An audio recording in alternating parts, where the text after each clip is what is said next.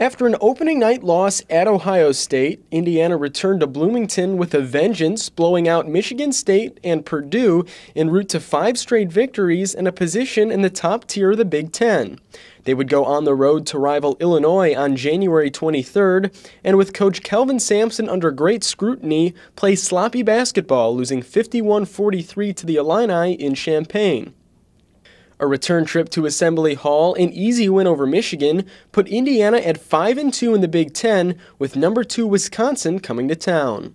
And on an unforgettable night at Assembly Hall, A.J. Ratliff's 20 points off the bench complemented D.J. White's 16 as Indiana knocked off Wisconsin 71-66, sparking Hoosier fans to storm the court. And after the game, it was clear that this one will always be remembered. It was fun, great college atmosphere. Yeah, that's a memory you remember for the rest of your life. You know, our seniors, I know they'll remember that for the rest of their lives. Something you can tell your kids, later in life. So it's just a great experience.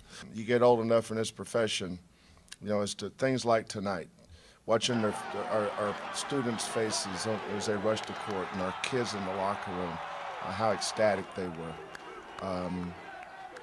Tomorrow I'll get them back down to earth, but tonight I'm going to let them enjoy it. With the win, Indiana would be in contention for the Big Ten crown, but February would bring 5 of 7 games for the Hoosiers away from Assembly Hall, and it showed. Losses at Iowa, Purdue, and Michigan mounted before a collapse in the second half at Michigan State sparked Roderick Wilmot to vent about IU's inability to play 40 solid minutes away from home. We need to go out there with the mindset, put 2 halves together, because, we're totally 2 different teams from the first half of the Michigan State game to the second half. And if we could put the first half that we had together in 2 halves, everything else to take care of itself. But Wilmot got hot, hitting a record 9 3-pointers in a win at Northwestern before closing out the Big Ten regular season with a 94-63 drubbing of Penn State. Indiana would say farewell to seniors Eric Sewer, Roderick Wilmot, and Earl Calloway, who paced Indiana to a 20-10 overall record with a 10-6 mark in conference play.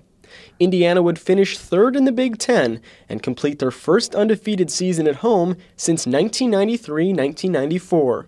Up next would be the Big Ten tournament in Chicago and a rematch with a familiar rival. Reporting with the Hoosiers, I'm Ronan O'Shea, Hoosier Sports Night.